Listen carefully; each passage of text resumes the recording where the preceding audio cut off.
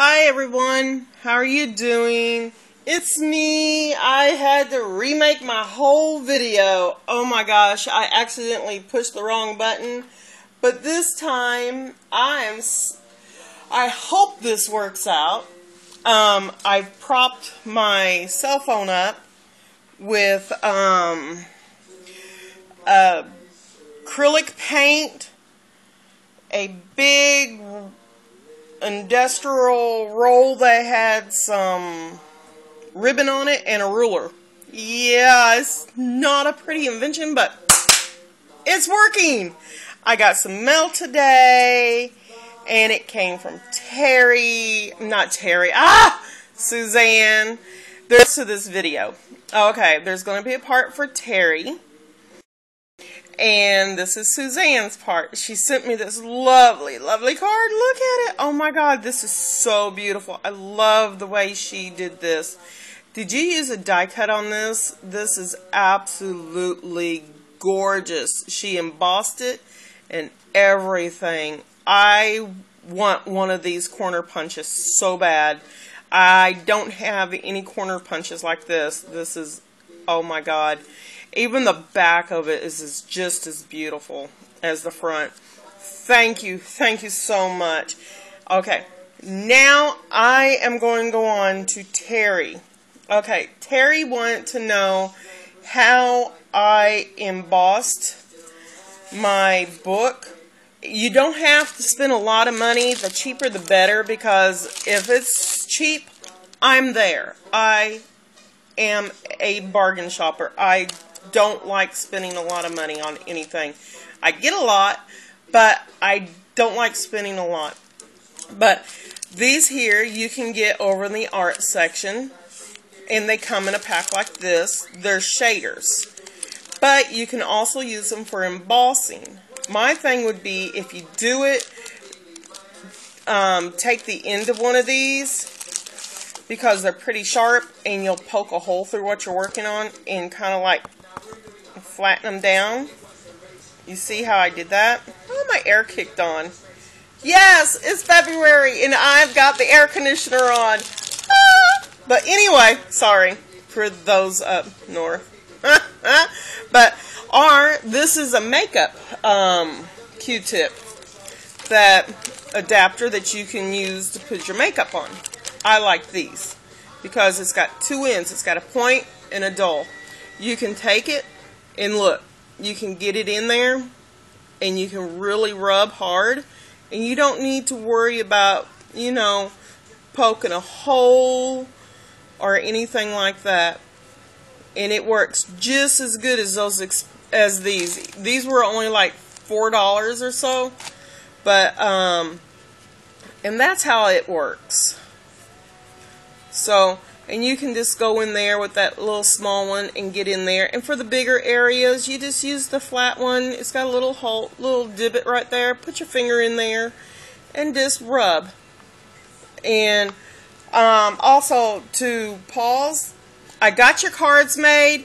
I'm going to finish this book up, and when I'm finished with this book will be on its way to you. This is going to be your book for being so patient with me, because I've been super duper busy and I haven't had time to send out your card or anything, and you've been so patient. Love you. Thank you.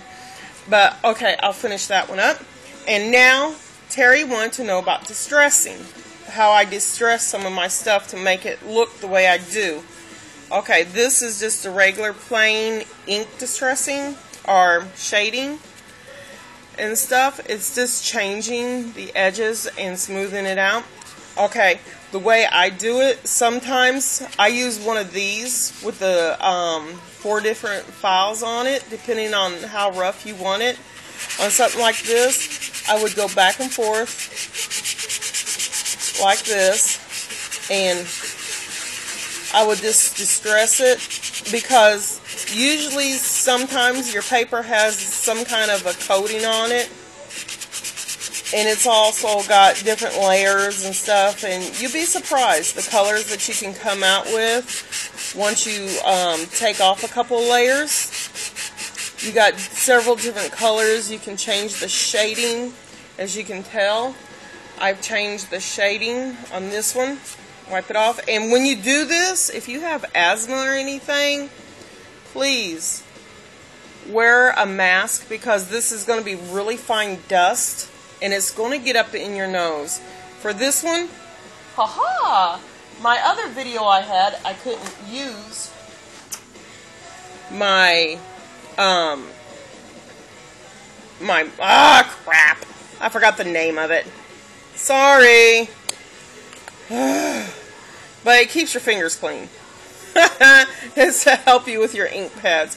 But I just go around the edge, and I like to use about 3 or 4 different colors. And what you can do is just take it and just rub it on there and blend it.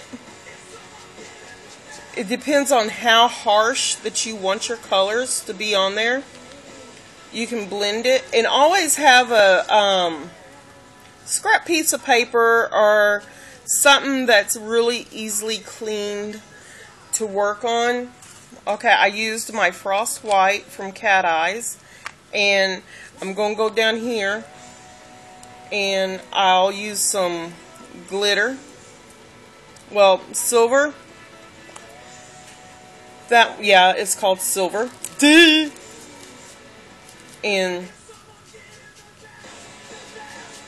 I'll use that. I'm going fast.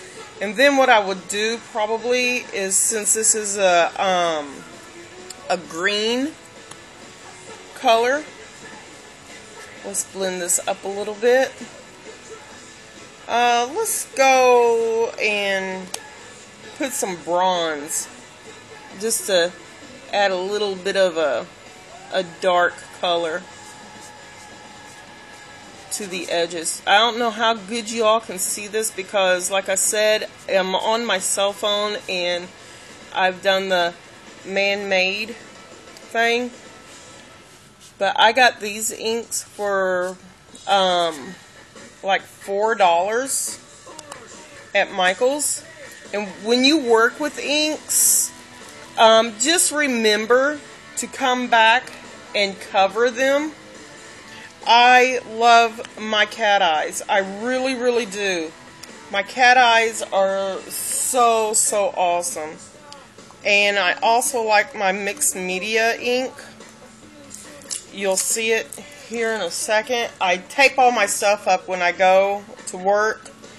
That way, when I put them in my box, well, when I put them in my work case, I don't have to worry about them popping open. But I like these inks too, because the pad works really, really good. Just pick it up and you can do like that. See? Put your lid back on there. Keep it from drying up, because sometimes these pads can dry up very, very quick. And you'll see how that's changed a little bit, and it looks kind of like a rust color. I don't know what you would think it would look like, but on my side, the color looks a lot different. And then I would take a spray. Let me see. I'm trying not to move my... Here it is.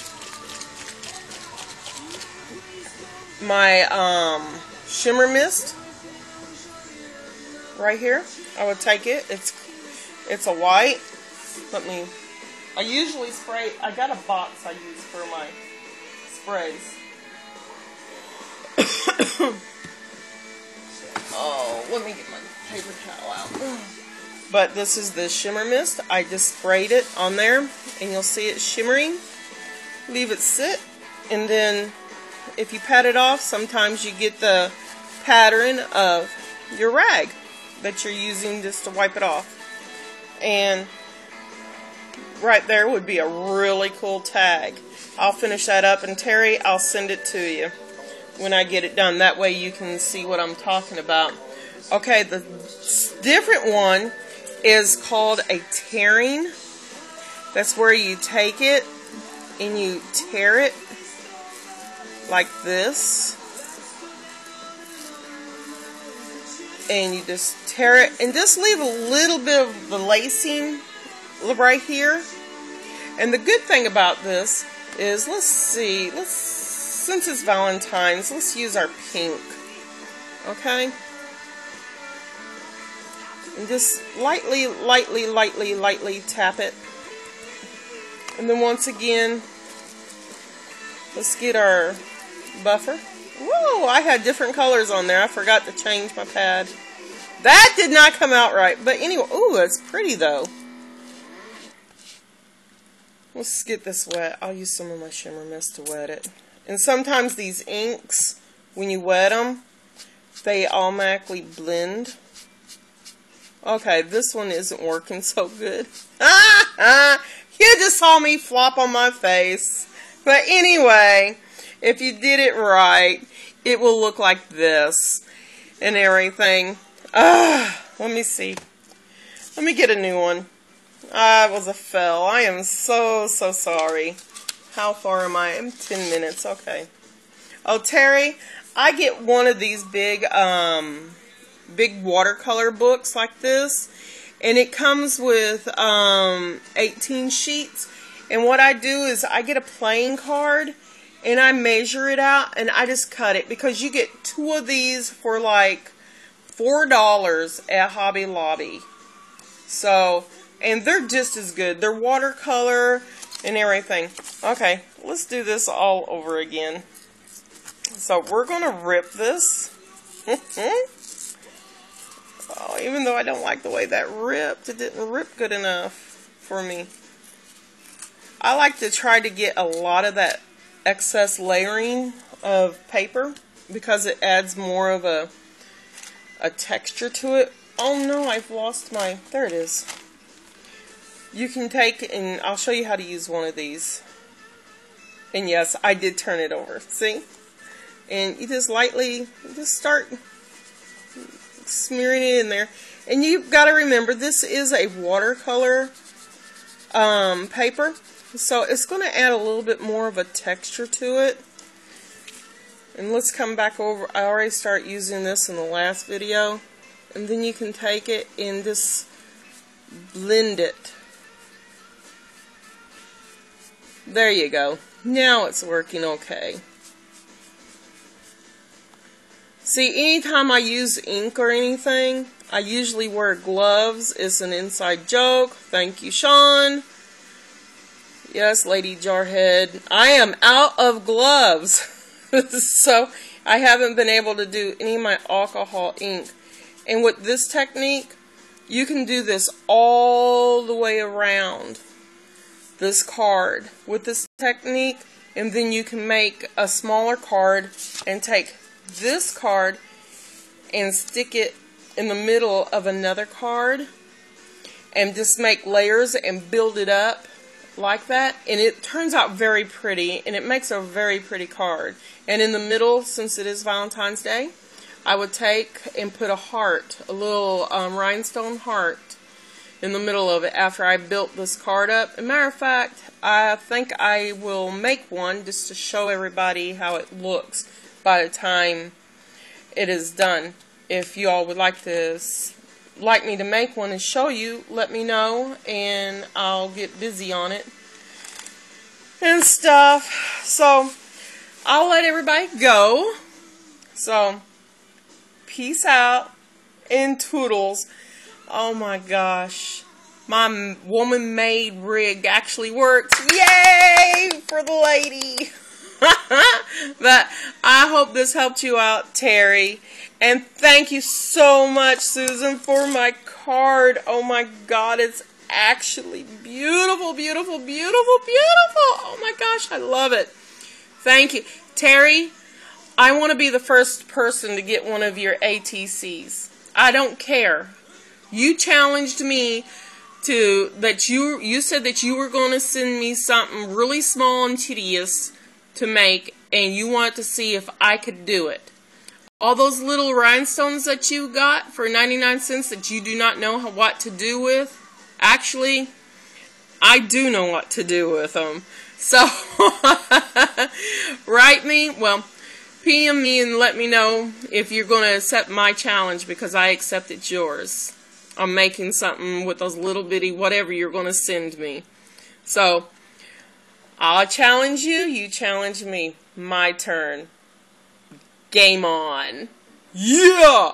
But this time, I won't unplug the lights for the Super Bowl game like I did last night. Yes, it was me. I snuck in. I unplugged it. I pulled the plug. No, actually, they forgot to pay the electric bill. Somebody's credit card didn't go through. They forgot to pay the PayPal. Sorry, okay, I could go on. But anyway, peace out. Toodles. Bye, everybody.